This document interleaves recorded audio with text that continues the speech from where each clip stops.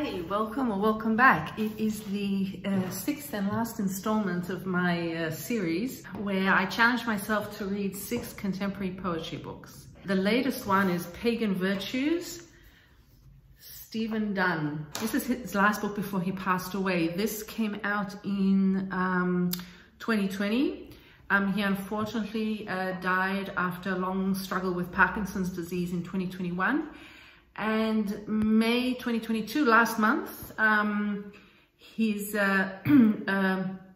new collection in his honor and in his memory, a new collection of his poems came out called Not Yet Fallen World. Having read this, I would be very interested in reading, in getting Not Yet Fallen World. And so I would say to you, if after my review you're interested to read his work or more of his work, I would point you in that direction. But you might be one of the many readers around the world who really has loved him for years and years. He was born in 1939. He has written and published, I think up to 20 different books, most of them poetry, some of them criticism, some of them maybe essays. A much loved, much respected poet and teacher. And I'm extremely glad that I discovered him through mere serendipity. This book happened to be on the shelf of the bookstore that I was visiting at the time here in Sydney, Australia, just to show you how wonderful it is. A poetry book is published, goes out into the world, and you just really never know where in the world it's going to show up. And it's been bringing me a lot of joy. And also some hard work. I would say, there's hard work involved with, in my opinion, most good poetry involves hard work by the reader. And I was thinking about that actually this morning as I was walking with my greyhound Augie.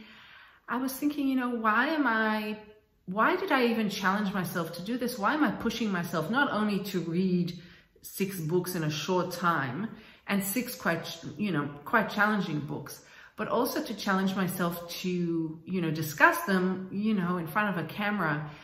It's asking a lot of myself when I don't have to do it. No one even gave me the idea for it. It just, it's just come from within me. And just now I got a series of photos and videos from my brother. He's 3.5 years younger than me. And he is somewhere in Wyoming at the moment with a group of his friends, and they're all avid cyclists. And they are challenging themselves to this rather incredible off-road biking trip. And, I watch the videos and look at the photos, and I see the all-encompassing enjoyment of the activity, but the challenge within each day, within certain moments of each day, they're challenging themselves physically. And I think it's much more acceptable in our society to challenge yourself physically. But when you challenge yourself, intellectually or artistically in this way, because I think there's an art to reading poetry books, that's what I'm discovering. I think that's a bit less, I feel like people are interested in when I tell them that's what I'm doing at the moment, but there's also a sense of quiet wonder at why, this, I have a feeling that I'm way in the minority as compared to physical activity. So that's just something that I decided to bring up because this book, I would say it has brought to me challenges that were completely different from each of the other books, and especially completely different from the last book, from Joy Graham's book, Fast. And in the reviews, I read a couple of reviews that do mention the accessibility of Stephen Dunn's work. And I would say that, yes, on first reading, it seems more easy or accessible, but I don't think it's easy poetry by any means. What makes it difficult is that you can't easily sum up what each poem is saying. And as in all good poetry, it's impossible to say, what is this book about? Or what is this poem about? And that, of course, is exactly what I'm after. And that's why I think it's a fantastic book. One of the reviews, the phrase they used was that this book is about mortality, morality, and the roles we play. And I think that's actually a very good way of describing it to start with. I myself wrote down, when I was trying to think of ways I might introduce this book to you, I wrote down that Stephen Dunn in this book is exploring the ideas of honesty, the truth, the phrase "in all sincerity," which reminds me of the book called Sincerity, which started off this series by Duffy. The idea of illusion, the masks people wear, and a phrase he used, which I think covers it all. The phrase from one of his poems is, "the semblance of what feels true." I would say that is my very favorite aspect of his poetry. Rather than bombarding the reader with unexpected maximalist linguistic work, as Graham did, he's much more specific in his poems. I would say most of them I would describe as short and sweet, in the sense that there's a feeling of a whole at the end of each shortish poem. They're all about one to 2 pages long. But then there's a bittersweet edging to everything he says, and a counter argument that he brings in, often in the last couplet of his poems, that roughens up the main thesis, if you will, and brings into doubt, brings irony, and brings a certain amount of cynicism into whatever is being discussed. And it is a very cerebral kind of poetry. Even when discussing strong emotions, they're discussed in a very logical, philosophical manner. And once you get used to that tone, it's rather addictive, and you begin to see the world through Stephen Dunn's eyes. And I think the best poets do that to the reader. Even though the book is divided into 4 sections, I really look at it as being in 2 sections. The first 25 poems, and then the next 25 poems. The first 25 poems are mostly not interconnected, although they have a similar subject matter. The second half of the book is made up of what's known as the Mrs. Cavendish poems, which is taken from an earlier book of his and has been republished here, which I think is fantastic. And then the bookends of these 2 parts of the book are what he calls postmortem guides. And he was a man, you know, with Parkinson's. He'd been struggling for so many years with it, and still continuing to write and read. So he was well aware of his own upcoming death, his own mortality. And so the first introductory poem is his Postmortem Guide 1, is 1999. And then at the end, the very last poem is his postmortem guide to 2018. There's again, a sort of bittersweet humor to them and a great wit. The first 25 poems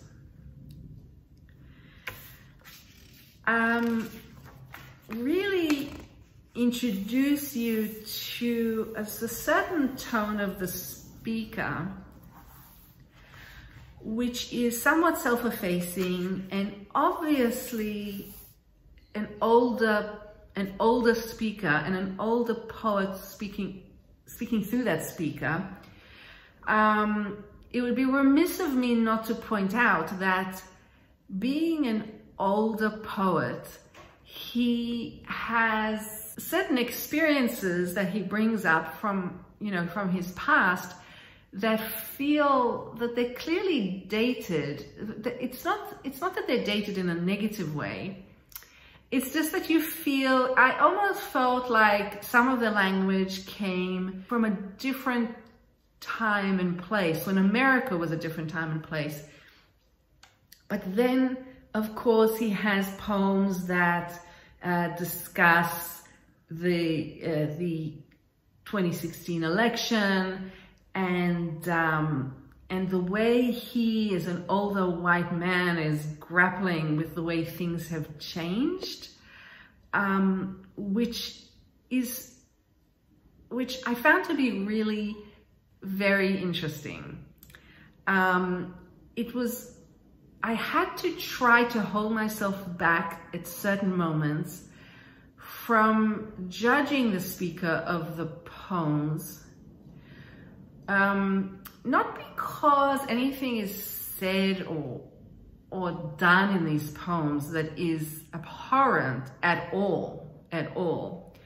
But he's not using the language that we use now when talking about politics, really. And as someone who I've recently been looking at a lot of poets that are young and starting to write in this decade. And compared to that, this does seem somewhat old-fashioned at times, but I wouldn't want to be prejudiced against that. It's just something you need to get used to. And I would say that the second half of the book, with the Mrs. Cavendish poems, really confirmed what I felt, which is that while this poet is, yes, writing almost from a different era in comparison to, 20-year-olds, 30-year-olds that are coming up through the poetry, American poetry world today, at the same time, it would be mistaken to judge him and not continue reading. Now, the Mrs. Cavendish poems are not at all what I expected. And I feel that they stand as a reminder for me to leave my expectations at the front, at the front cover of the book. I came to this, I'm not sure why, but maybe the name Mrs. Cavendish, maybe the fact that I had read a tiny blurb that mentioned that it was about a unconsummated love affair, about a speaker in the poems, a man who loved a woman who was married but could never have her. I came to it with a certain expectation of heightened passion, much heterosexual eroticism, perhaps. It is nothing like that. And with great delicacy and almost subterfuge, Stephen Dunn has managed to do a number of things in his Mrs. Cavendish poems. He called it, I was watching an interview with him, and he called it a novel in verse. And in a way it is, because you see how the relationship between the speaker and Mrs. Cavendish, his love, or perhaps his obsession, how it changes through the years. But it's really much more than that. First of all, the speaker in these poems, while seeming to be sharing his innermost thoughts with me, the reader, is actually unusually reticent, hides very often in the lines of his poems, and presents Mrs. Cavendish in a way that you aren't really sure if he's a reliable narrator. And even that is not in the sense that he represents her in one way and you think she might be different. It's just that Mrs. Cavendish and the speaker and their friendship, mostly without benefits and sometimes even without the friendship, just their proximity to each other through the speaker's obsession with her, that all creates a world that I think it's a poetic world that has managed to capture, I think, what might occasionally happen, if you're lucky, I suppose, in real life, when you meet someone who is, whose relationship with you is impossible to define. It cannot be categorized. It's the Mrs. Cavendish poems. It's that world. So in that sense, I would even go so far as to say that the blatantly heterosexual discussion of the possibility of consummating a relationship with Mrs. Cavendish, even that feels like it's more of a fable, a sort of modern fable or allegory. And it points, I think, to something that goes beyond sex and beyond gender. And that actually really surprised me, because towards, there's 25, I think, Mrs. Cavendish poems, and towards number 19 or 20, I stopped reading and I put the book down and I thought to myself, I don't really know even if these poems are about a heterosexual love or obsession. I actually think that they're about a poet who's struggling with another part of his artistic desire. And as he is writing these poems, he's actually putting on paper the dialogue that's occurring in the artistic, literary part of his creative head, brain, in which he's toing and froing about